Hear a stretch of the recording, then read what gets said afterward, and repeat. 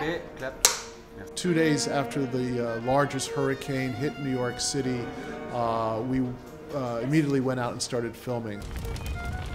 130 homes were lost in a matter of an hour that night in a region of Queens where largely it's firefighters who live, ironically, who lost their homes. The film evolved to have both a documentary side and a romantic comedy side. And there's really a clash between these two genres. But this is part of the nature of a hurricane. A hurricane, like many disasters, makes people who usually are separated from each other come together. Καλά, αυτοί οι δύο είναι στον κόσμο τους, εντελώς βλαμμένοι.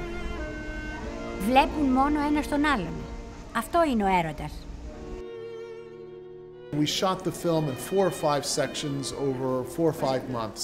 We would also return to where these 137 houses had burned to the ground, because we knew the people who had lost their homes, we were welcomed into the area and able to film.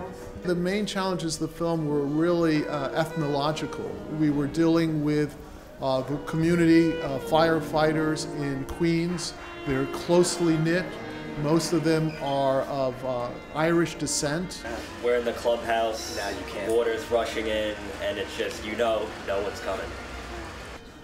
They're very private people. It's a very private community, usually very closed, but because in the aftermath of the hurricane, they were in need of outside help. We don't have any books left over there.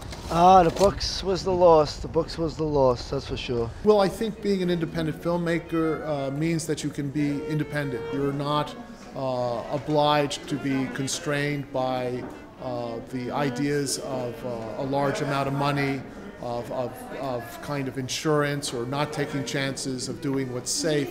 You're able to really go out there on the edge. But there's also the tradition of everyone having an iPhone or a cell phone these days with a video camera. And we all now are filmmakers. So I think independent film is able to respond and to draw on that tradition as well as the tradition of large films. Stay cool, stay indie.